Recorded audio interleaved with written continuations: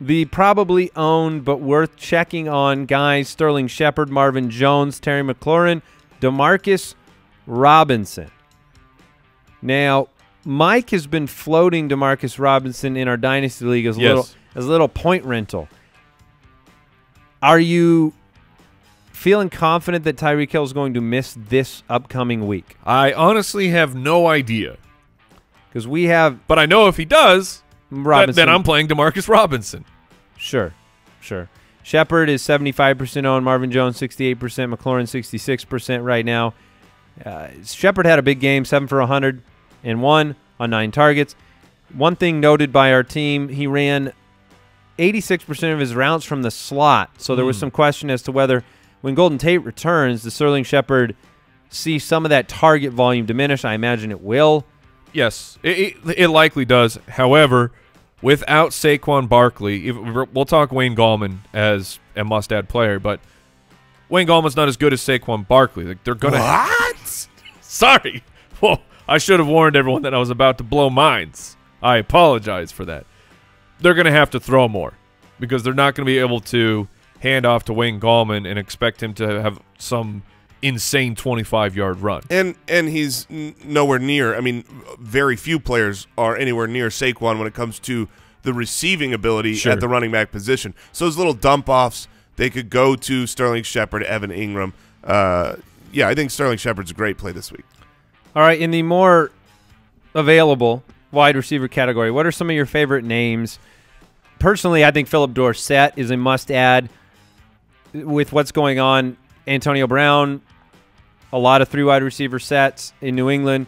Dorsett should be on the field. Like, if you want to view him as Josh Gordon light for your team, I just think he's one of those situations where everybody views Josh Gordon with a certain trade value and throws Dorsett to the sideline where they're both on the field. I don't think Brady has any sort of preference there, and Dorsett's been very, very productive.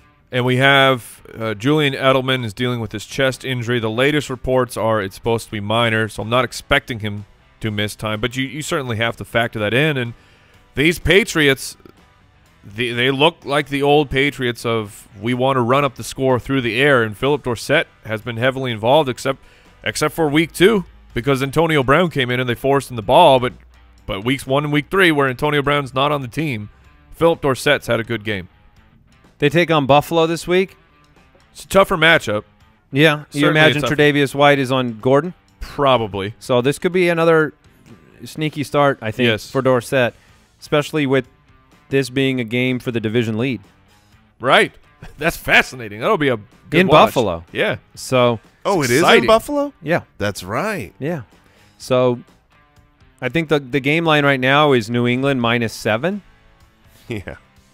What, Jay? Good luck with that, Buffalo. Oh. I think New England covers? Yes. Okay. I do too. DJ Chark. 3 straight weeks with a touchdown. DJ Chark or Terry McLaurin? Who would you rather have on your roster? I'd rather have McLaurin. Terry McLaurin. Yeah, McLaurin, but I think DJ Chark is he is a pickup. We'll see how he can perform this week with, of course, Gardner Minshew. Can he keep it going? But we just saw Denver and Chris Harris. Harris was basically able to shut down Devontae Adams, and I would think that the primary cover for Harris will be DJ Chark, but we'll see.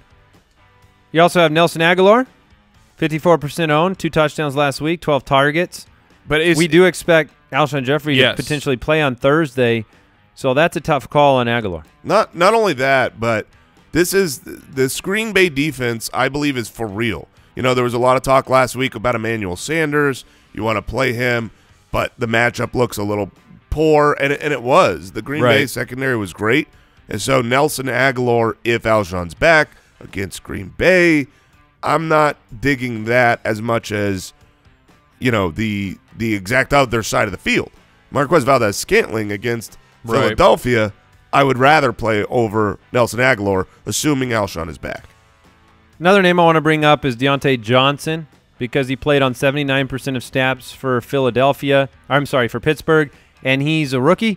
He's completely unowned. He was 3 for 52 and a touchdown. Mason Rudolph looked bad, but we also did not see the James Washington-Mason Rudolph combination. So Deontay Johnson's a player that they want to develop, especially in a lost season. And if Juju's not going to command the kind of target share we thought he could before the season, which seems so far to be the case, certainly doesn't have any more of a rapport with Mason Rudolph than Deontay Johnson does. So I think in deeper leagues, he would be an interesting stash. Has Cincinnati defense this week, but I like most of the other names we mentioned more than Deontay Johnson right now. The tough part is this is a really good matchup. So if you want to grab him and play him, go for that glory shot, sure. But more than likely you're going to grab him, stash him, wait and see what happens. Oh, he has a good game. Then are you going to put him in the next week against Baltimore? You know, so now you're stashing him for multiple weeks for Mason Rudolph. I do think Deontay Johnson is a talented player, could break out. Obviously, the Steelers have a history of drafting wide receivers very well. He was their #1 wide receiver on their board going into the draft. So, yeah, worth a stash, but I agree with you, Andy. Other player, I would rather have some of these other guys, if they're available, the MVS, Dorsett. We didn't mention McCole Hardman. Say, what about Hardman, Jay? Where are you temperature-wise? I mean, he's only getting, 2 to 3 catches a week. However, that's all you need. That's all you need from a wide receiver. When they're 90 yards, it's 100% Tyreek for me. For me, if Tyreek is gone this week, then you need to start McCole Hardman. And if he's back, I wouldn't start McCole Hardman this week. Hey, what's up? Glad you're here. I'm glad you came. Glad you watched the video. You should check out the whole thing. The link is below.